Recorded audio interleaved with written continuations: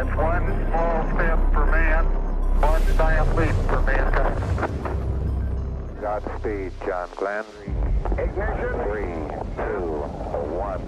0947 hours, Tuesday, February 20, 1962. Friendship 7 launches atop an Atlas rocket, America's attempt at a manned Earth orbit, and using a rocket that's catastrophically failed in 2 previous attempts. Showing exceptional courage, Major John Glenn Jr. is in the module, truly heading into the great unknown. Roger, 0G, and I feel fine. Over Australia, the people of Perth blink their lights. Roger, the lights show up very well. On his next orbit, Glenn described unexplained glowing objects resembling fireflies surrounding the capsule. Oh, that view is tremendous. Disaster loomed after 3 orbits.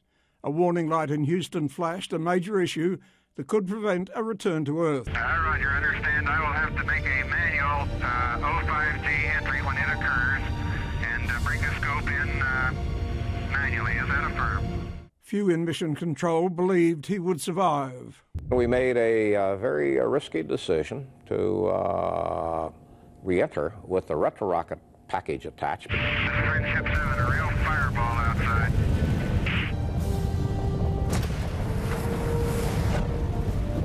This is Friendship 7. I think the pack just let go.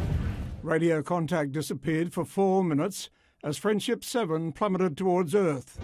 Main chute is on green. Chute is out in reach condition at 10,800 feet and beautiful chute. Glenn's mission came as NASA chased the Russian lead. Cosmonaut Yuri Gagarin completed an Earth orbit in Vostok 1 in April 1961.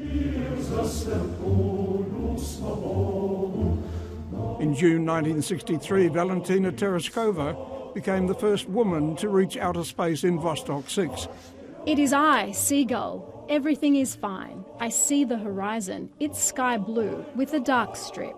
How beautiful the Earth is. Everything is going well. Major General Tereshkova spent almost 3 days in orbit. The Cold War eventually thawed. The United States and Russia became partners in the International Space Station along with Japan, Europe and Canada.